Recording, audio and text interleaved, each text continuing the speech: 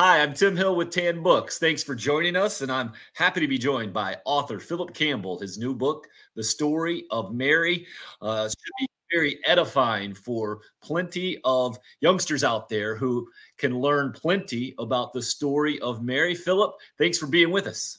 I'm very happy to be here talking about the Blessed Mother. And I know you've been talking about this. You have a TAN course attached to this. You've written the textbook and the workbook. I guess the first question I have for you, Phillip, is why? Why the story of Mary? After we did Story of Civilization and Story of the Church, which were the first 5 volumes in the Story of series, we started thinking about the role of the Blessed Mother in Catholic spirituality and how central she is, and how Marian devotion is such a rich part of our Catholic heritage. And we thought that it might be good to use this format to try to give a comprehensive educational view of the Blessed Virgin Mary's role in Catholicism for that same young age range that we target Story of Civilization to. So this is like your lower elementary to middle school, maybe like age 8 to 13-ish. So we're just looking to really give a comprehensive view of Marian spirituality to that age group, using the model of Story of Civilization, which has been so successful. Sure. Perfect for my 8-year-old and 10-year-old. When I'm communicating with them, when I'm trying to teach them anything, sometimes I find it a bit of a struggle, anything that's very complicated, to simplify it and yet to not miss really important parts. How did you balance that in this book?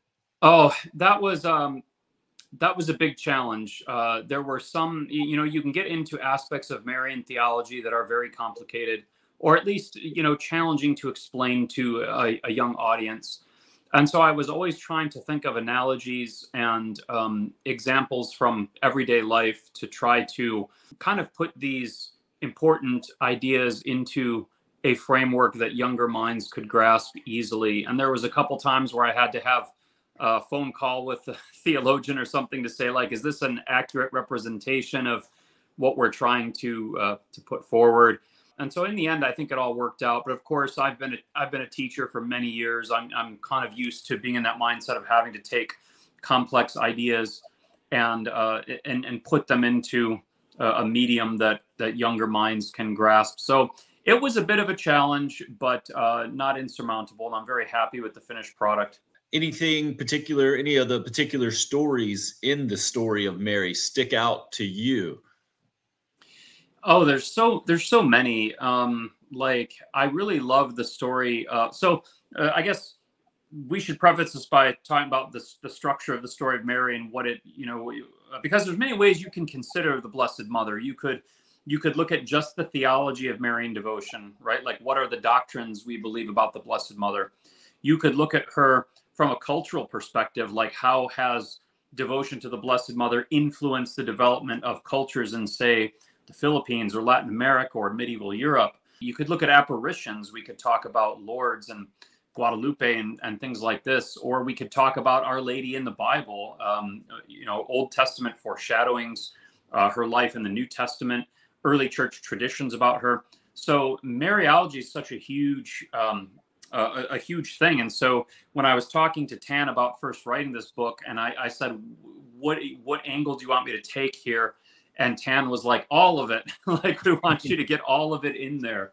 So this book is very comprehensive. It's not just, and that's what I think makes it different than other books about Mary. It's not just like, here's what the church believes about Mary. It's not just like, here's some stories of Mary's life. It's everything. It's Old Testament symbolism, her life according to the Gospels, early church traditions, all the great ecumenical councils, the apparitions, the devotions like the Rosary, the Brown Scapular, Miraculous Medal. It talks about cultural things like feast days and popular celebrations. It even talks about companies and cities and geographical landforms dedicated to our Blessed Mother. It has apologetics about Mary. So it's very comprehensive. So getting back to like my favorite story, there was so much that I learned about the Blessed Mother. But I think my favorite was probably the chapter on Our Lady of Czestochowa, which was this famous Polish icon of Our Lady that is famous for having slashes on its face. It's Mary holding baby Jesus, and there's some sword marks on the face of the icon. And this dates back to in the late Middle Ages when the monastery at Yasna Gora was attacked by bandits, and they made off with the icon. And in the process of stealing the icon, it was slashed across the face by their swords in anger, and then they left it in a field, and it was eventually recovered. And I really love that story, and I had a great time writing the historical fiction vignette describing that story. So there's so many cool things. There's so many tender stories of Marian devotion. There's these sweet stories like Catherine of Siena as a little girl floating down the stairs while she prays Hail Marys, and her parents, freaking out seeing her levitating. And then there's like a lot of really epic stories, battles like the Battle of Lepanto, or various things like that, or the assassination attempt on John Paul II, which we talk about as well. So it's really great. It encapsulates all the tender, sentimental stories about our Blessed Mother, and then a lot of like the epic, grand, civilization-altering events that have been related to Mary as well. Wow, with all the wealth of knowledge that you're imparting, all the stories, all the stuff that's in there, what do you hope young readers take away from this most? Well, I myself, when I was younger, did not really understand Marian devotion that well. I was baptized Catholic when I was very young, but I didn't have any formation in the church, really. I kind of had to relearn these things as an adult. And even as a young adult learning the faith, I did not really understand the importance of Marian devotion. I mean, it was there and I accepted it, but it was kind of like an add-on, like an extra, to my Catholic faith. And then gradually over the years, I came to really see why the saints recommend Marian devotion so highly, and the important place that Mary plays in our faith, both as an intercessor, as someone who actually obtains graces on our behalf, but also as a symbol, as like a role model of motherhood, of piety, of all these different virtues.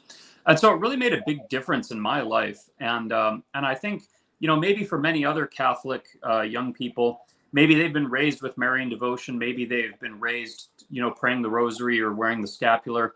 But maybe a lot of the rich symbolism or the history or the theology of these things, maybe there's like gaps that need to be filled in their brain, So I'm kind of hoping that this book will help young people to make Marian devotion their own. So it's not just something that their parents are telling them, here, we pray the rosary because we're Catholic, where they really start to kind of take ownership for their own love of the Blessed Mother and grow in that devotion that St. Louis de Montfort says is the fastest way to the heart of our Lord. So that's really what I'm hoping they will get out of it. That's what I've gotten out of Marian devotion. And so kind of hidden within all these pages, there's maybe like echoes of my own story, as I discovered these things. So I just really hope that young people will take a look at, even if they've known her their whole lives, to take a look at her with fresh eyes and kind of learn how influential and important she is in the Catholic faith. And she's not just an add-on, that she's really there at the heart of our spirituality. I think as a cradle Catholic myself and growing up around a lot of Protestants, I think Mary might be the most misunderstood part of Catholicism in a lot of ways, or certainly one of the main ones. Have you encountered that as well? And do you think this can help dispel some of those notions? Yes, I encountered that in my own life from my Protestant friends. I encountered that from myself, where, because most of my Christian friends growing up, actually all of them were Protestants. So I heard like my understanding of Mary was like filtered through a Protestant lens, and I really had to delve into Catholic sources to understand what the church taught and did not teach about the Blessed Virgin Mary. So in the book, you'll find a couple chapters that are very apologetical in nature, where they literally say, this chapter is about Marian apologetics. If they say this, here's a good thing to point out.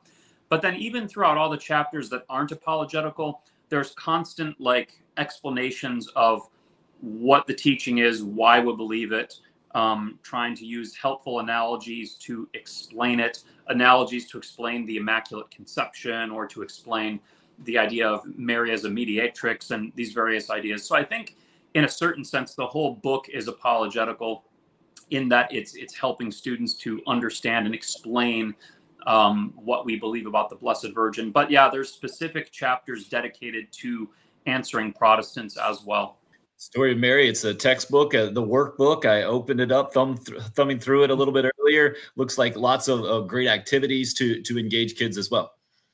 Yeah, and that's been a hallmark of all the story of books from Story of Civilization on down, is we've tried to not just produce a textbook, but to have the workbook. And then we also have an audio drama with Story of Mary. And like with the other Story of books, I came down to Tan Studios there at Belmont Abbey, and I recorded a series of lectures. I think there's 35 of them, one for each chapter, where I offer kind of like an 8 to 10 minute synopsis of the chapter. So there's all sorts of components to help make this a very rich catechetical piece of material. So you could read this for your own edification. You could read this as part of a church history curriculum. This could also be implemented in like a formal religious instruction setting. To if it was part of religious education or something like that, it would be ideal. So there's lots of flexibility with how it can be used, especially with all the different components, the workbook, the audio drama, the videos, etc. And with the 8 and 10-year-old boys at home trying to teach them anything, I know I can use all the help I can get. So I thank you in trying to reach them in different ways. I know that is very valuable, and I'm sure you found that in your teaching career as well. Yeah, a teacher really needs a full arsenal of tools to reach kids in many different ways. It's true, and I think that's Tan's view as well. It sounds like the fitting way to end this conversation then would be a Hail Mary. Why don't you lead us, Philip? All right. In the name of the Father, Son, and the Holy Spirit. Amen. Hail Mary, full of grace, the Lord is with thee. Blessed art thou amongst women, and blessed is the fruit of thy womb, Jesus. Holy Mary, Mother of God, pray for us sinners now and in the hour of our death. Amen. Holy Spirit. Amen. Thank you, Philip. Thank you. It's been a pleasure talking to you, and I pray and I hope that this work is blessed, and that it goes out to a lot of kids and accomplishes what I hope it will.